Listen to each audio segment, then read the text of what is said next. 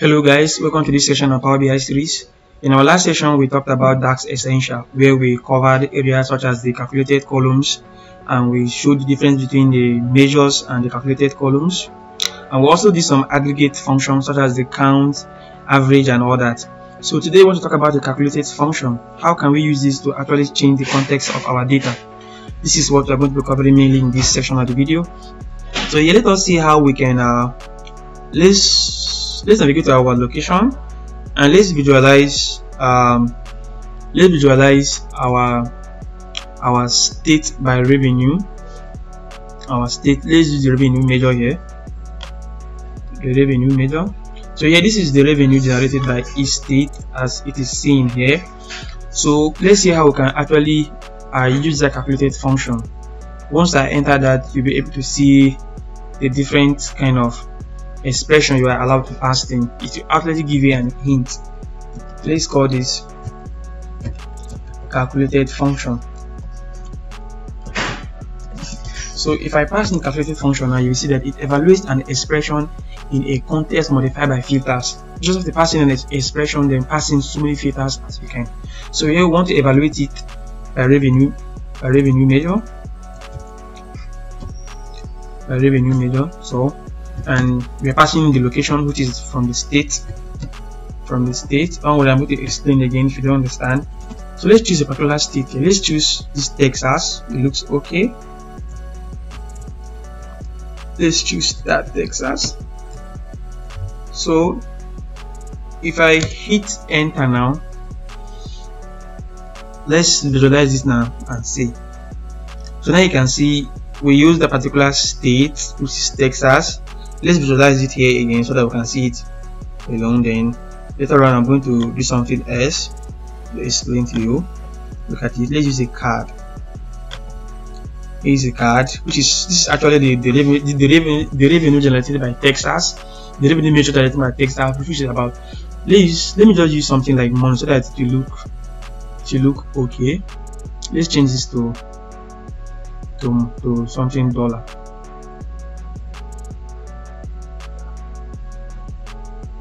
Let's put it to 2 decimal points.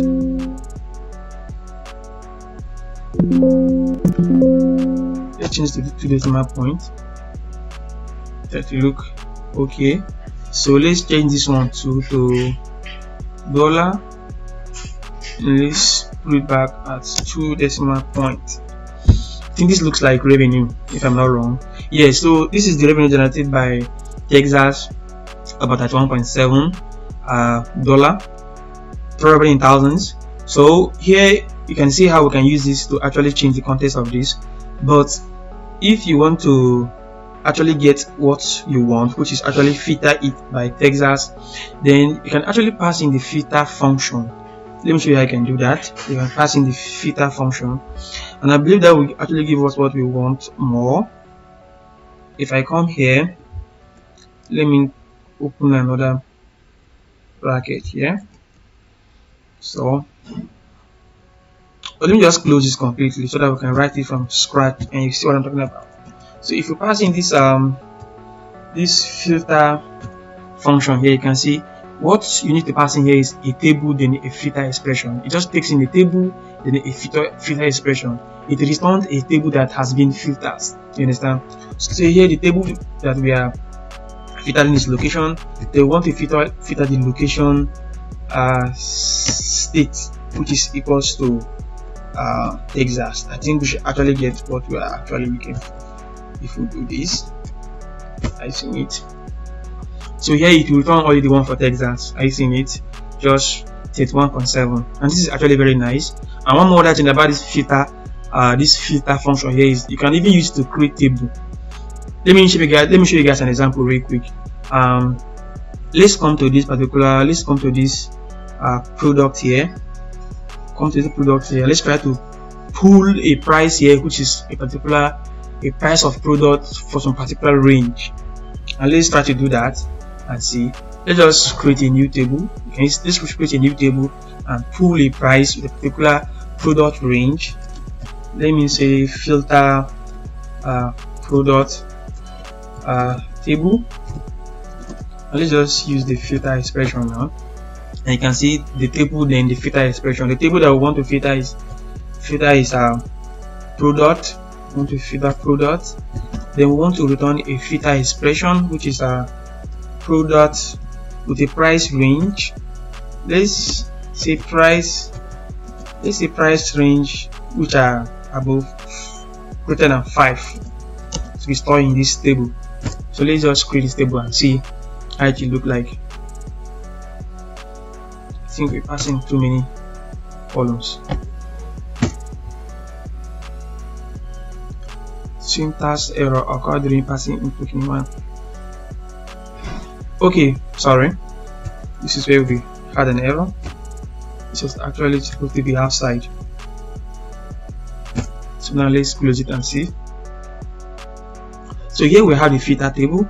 So if you look at this table here now, if you look at this product, let me visualize this product. Let's use a table. Okay, it's written in table.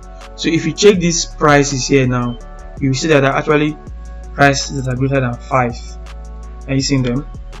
This return price is greater than 5. This is actually very wonderful. It's actually very great. Let me show you guys something else. I can even change it. I can even change the expression. If I change it to prices less than 5 now, price less than 5 now, you see that everything has become revised. It has changed. I seen how it looks like. It's actually very great. And because of the model that has been created here, you can even filter it from this side. Are you seeing it? You can filter it from this side by state. If I come to Alabama now, you can see the products that were actually sold with the price less than 5. If I come here and change this, if I change this to greater than 5 here now, and I come and try to filter it from this side, and you can see these are the products Arizona green tea was actually sold most in Alabama with the price actually which can be very, very useful when filtering product. Let's look at other calculated function. Another function, again calculated function, I want to show you guys is the all function.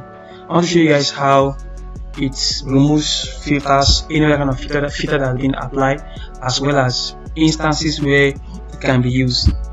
Okay, here let's come back to this particular calculated function that we did here, and here let's go ahead and remove this filter, and let's apply the all function from here, and you can see it returns all the rows in the table or all the values in the columns, ignoring any kind of filter that have been applied. And we can see this. Let's see this in a while. I want to check the filters that have been applied on the location state here. So if you do that now, you will see that it return all the total values, ignoring any kind of filter, and this can be helpful in some cases. And instances where you can use this all function is, for instance, you want to know the percentage of a particular revenue, a particular product. Let me show you guys real quick. Let's just divide this revenue measure here by this. Let's divide it here.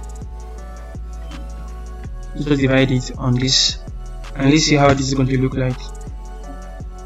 Let's see how this is going to look like.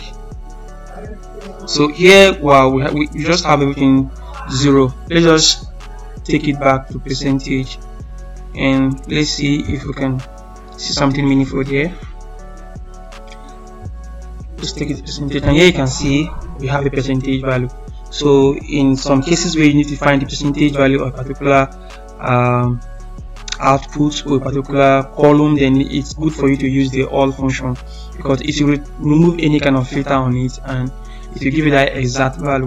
If you actually take this to 3 decimal points, you're going to see it very clearly, 0.0 something. This is actually very nice and can actually be visualized. So I hope this video helps you, and if it does, go ahead and give it a thumbs up. We shall release another video again on that, and which is why you have to subscribe to the YouTube channel and also turn on the notification button so that once another new video is dropped, you'll be the first to be notified. That will be all. Thank you for watching. Stay blessed.